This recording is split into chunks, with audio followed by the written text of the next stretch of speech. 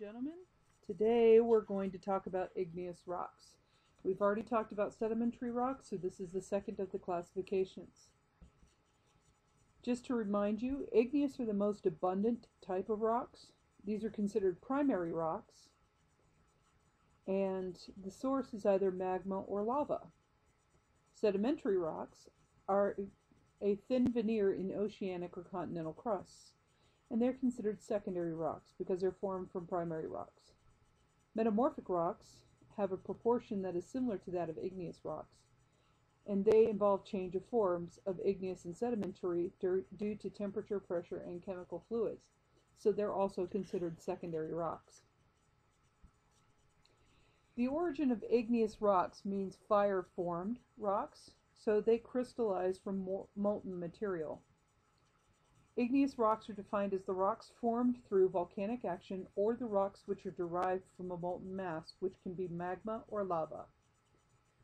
Magma is molten rock below the Earth's surface, and lava is molten rock that erupts onto the Earth's surface through a volcano or a crack or fissure. Volcanoes are gaps in the Earth's crust where molten rocks and other materials escape onto the Earth's surface.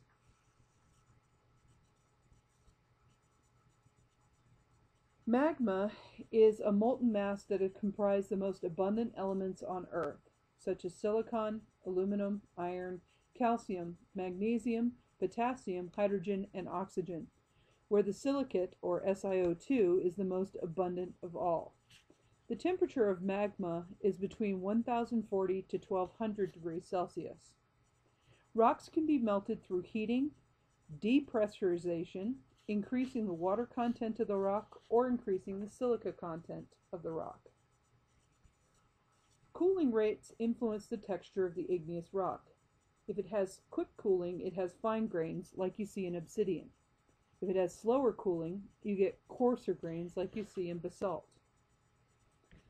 Igneous rocks are classified on their texture and their composition. Igneous textures can include glassy, aphanitic, phaneritic, porphyritic, vesicular, and pyroclastic. Glassy textures mean that there was instantaneous cooling. Obsidian is volcanic glass. Aphanitic has a fine grain size, which means that the grains are less than 1 millimeter in size.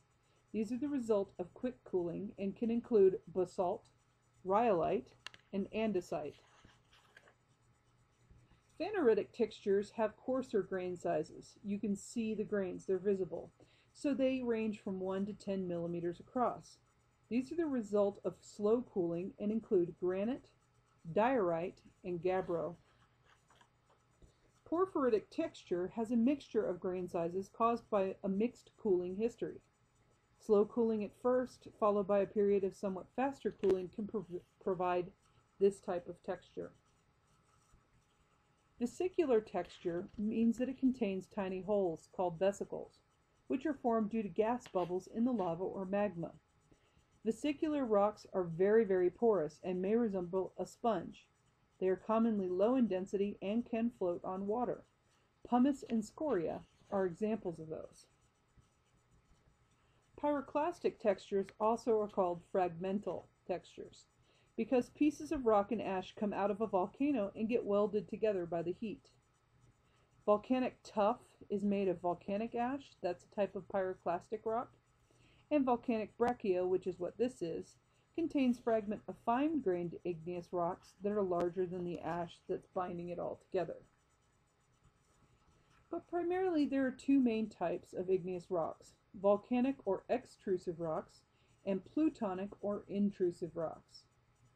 Extrusive rocks form at the Earth's surface as lava cools.